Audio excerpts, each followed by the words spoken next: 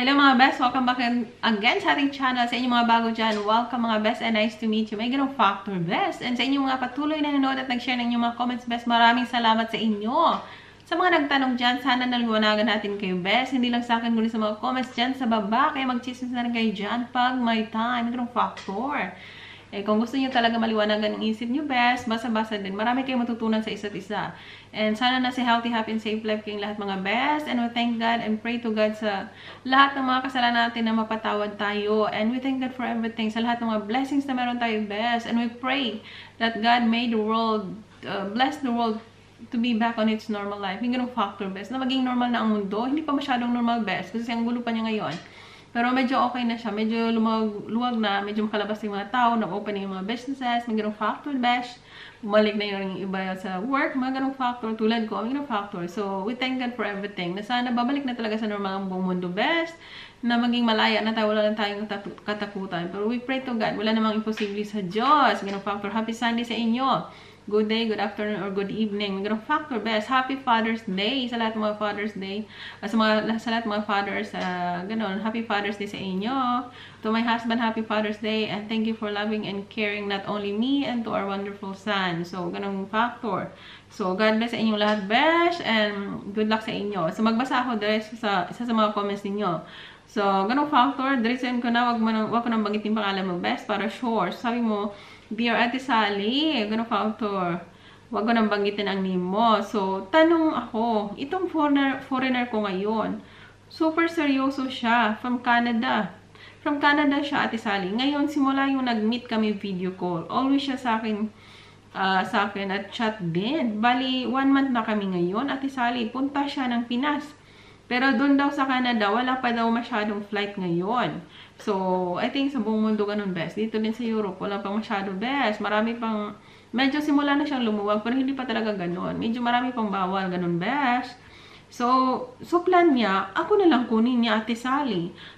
Ate Sally, tanong ko lang, okay lang ba yan na ako ang punta doon sa Canada? Ganon? Feeling ko, best, mas okay siya ang pupunta sa Pinas, best. Huwag masyadong magmamadali. Hintayin niyo maging okay ang buong mundo. Darating din yung tamang araw na payagan ng makalipad lahat ng mga aeroplano papunta sa Pinas, yung Pinas papunta sa ibang bansa. Mas okay yung siya muna, best. Sabihin mo sa kanya, for me, I feel better that you first come into my country to visit me. I can wait. Magano, I can wait forever. I don't need forever to. I can factor best not memorized.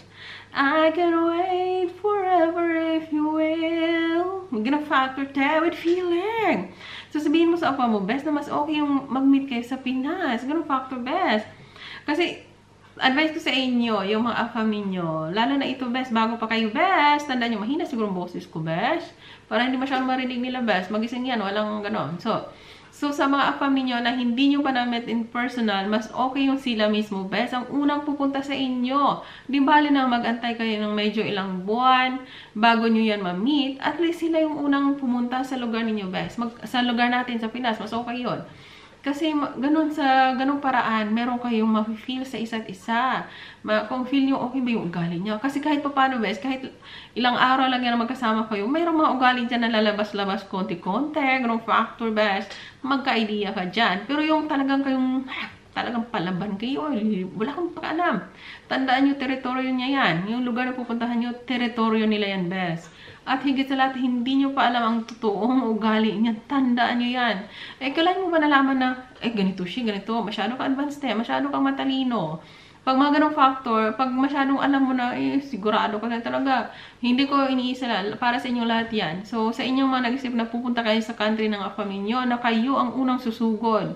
Kumbaga, palaban kayo, matapang kayo kayo ganong factor. Hindi nyo pa kilala ang galing yan, best. So, masyadong mailaw sa ganung factor. So, ikaw best, mas okay yung pupunta si apa mo una sa Pilipinas. Sa'yo, ikaw ang puntahan niya. Huwag ka masyadong magmamadali. Best na talagang hindi, ako pupunta ako sa lugar nila.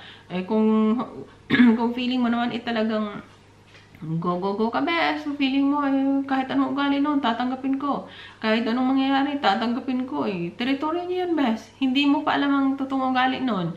Hindi mo pa alam kung gaano kaseryoso ang mga sinasabi niyan, lalo pa bago pa kayo. So, ingat-ingat pag may time. Intay-intay pag may time best. Hintayin mo, sabihin mo sa kanya, it's better that you come first to visit me. Ganong factor.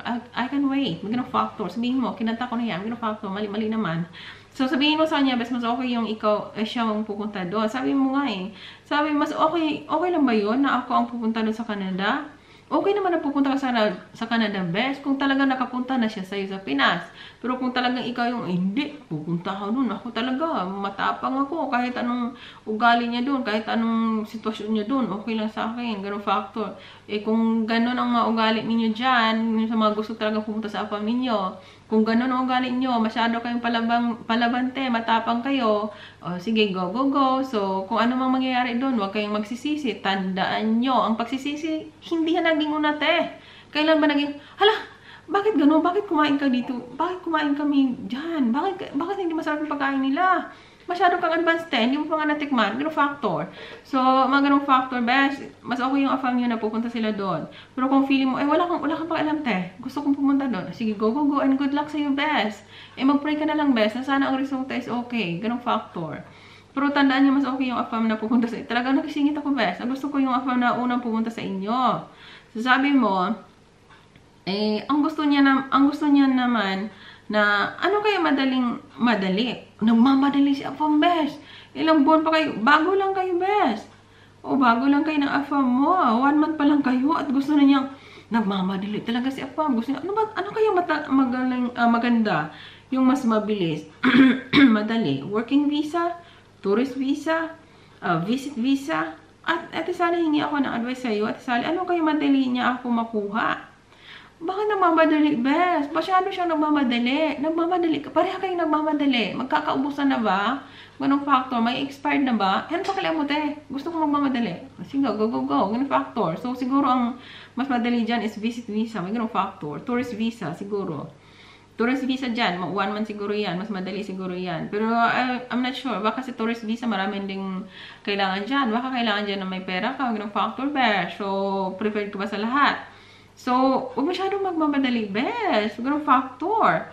Mga ganyan sa apa mo, sobra siyang excited. Masyado, nagmamadali siya. Masyadong So, sabihin mo sa apa mo, I can wait. Bumalik na naman yung topic na yan. So, sabihin mo gano'n. Huwag kayong masyadong magmamadali, best. Sobrang aga nyo pa. Mali mo mag-ugali yan, best. Tapos hindi mo gusto, tapos nandun ka na sa teritoryo nila. Mga ganong factor. Wala ka nang kawalan, best. Nandun ka na sa teritoryo nila. Tandaan nyo, isip-isipin nyo minsan yung advice na gano'n. Hala, bagong-bago pa kami, tapos sinabi niya pwedeng sentuol yun, best. Maglagay kayo sa isip nyo ng ganon. Hala, pwedeng sentuol itong sinabi niya. Sobrang bago pa namin, ganyan na ganyan siya, masyado siyang attached. So, kilala niya na ba ang pagkatao mo talaga, best? Kilala na ba niya ang family mo? Ganong factor, good luck sa'yo, best. Mas okay yung ikaw ay siyang pupunta sa'yo, best. So, ganong factor. Sabi mo, kasi gusto niya makuha agad. Mayroon ka advice sa akin, Ate Sally. Ako, naguguluhan ako. Naguguluhan ka talaga, best. Kasi pareha kayo nagmamadali. So, magkaroon ka na isang desisyon. Magdesisyon ka na, siya ang unang pupunta. Tapos, sa ayaw mo sa gusto, ikaw ang unang pumunta sa akin, bumisita sa akin. Kung mahal mo ako, kaya mong hintayin yon. Sa mga afam, sabihin mo na ngayon, best. Pag hindi niya masagot yan, pag sabihin niya, okay, good luck. Hello, good luck sa'yo. Feeling is mutual. Ganun factor. So, kung hindi niya kayang magantay, so hindi yan seryoso sa'yo. Ang seryoso ng afam kayang magantay, best. So, sabi mo sa kanya, feel ko naman parang na-inlove na siya talaga sa akin. Ate Sally, true love daw niya ako. Factor, kayang sabihin niya kahit sino, best.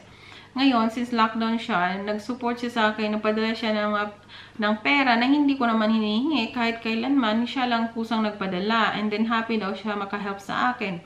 Ngayon, Ate Sally, yun gusto niya ako makuha. Ano ma-advise mo sa akin, Ate Sally? Ang layo pero i-fight daw niya lahat ng test kung ano. Sabi niya, advice mo sa akin, layo, pero i-fight daw niya lahat ng na-test kung paano ako makuha. Dito na lang, Ate Sally, sana ma-advise mo ako. Mga ganong factor, kayang gawin ni Afam para gawin daw niya lahat para makuha ka, besh. Masyado siyang excited. Kumbaga, ibawal nga sa kanila yung makalipad yung aeroplano. Di bawal din naman sa Pinas, besh. Allowed na ba sa Pinas yung aeroplano lumipad papuntang Canada? Ang tanong dyan, ang sagot dyan, oo ba o hindi? Makalipad na ba aeroplano, besh, from Philippines to Canada? Kung hindi pa allowed sa kanila, hindi rin allowed ata sa atin, besh. Ganun factor. So, mag-intayan kayo, besh. Huwag masyadong magmamadali. Sabihin mo sa fam mo na, we have to wait until everything is okay. Ganun factor. And I want you to come to the Philippines first. Ganun na sabihin mo, best. Pag ang sagot niya dyan is hindi niya gusto, isip-isip ka na. Nagpapadala siya ng pera, okay lang yan. Kung hindi ka naman nanghingi, sabi mo hindi ka naman nanghingi, nagpapadala siya, go, go, go. Padala mo yan, hindi ako nanghingi sa'yo. So, ganun factor. Tuloy-tuloy mo lang. So, tingnan natin kung gaano kaseryoso yung afam mo. Pero sabihin mo sa kanya na mas gusto mo, sabihin, gusto ko talaga, ako unang pumunta. Pero ikaw ang magdesisyon, best. Nandito lang naman ako para magbigay sa inyo ng kahit pa paanong idea. Pero ikaw pa rin masusunod. Kung talagang sundin mo ang gusto mo na lumipad sa kanila. Pero advice ko sa iyo, mas okay na siya ang pupunta. Sabihin mo sa kanya na mas okay na siya ang pupunta sa Pinas. Ganong factor, best. So, masusukat-sukat mo na dyan kung anong isasagot niya dyan. So, sabihin mo ang lahat ng totoong gusto mong malaman sa kanya para kahit pa paano masagot niya kaagad, best. So, para hindi ka magugulan, magkaroon ka ng sariling desisyon. Ganon, best. Kasi naguguluhan ka ngayon, hindi mo pa alam talaga anong gusto mo. So, dapat alam mo ang gusto mo, best. And good luck sa iyo. Magtanong ka ulit kung hindi ka na kontento sa sagot ko, best. And good luck sa iyo. Maraming salamat sa pag-share. Ganong factor. So, I try to make another video again tomorrow, best. Nagising ng Mr. ko. Good luck sa inyo and happy Sunday. Take care and God bless.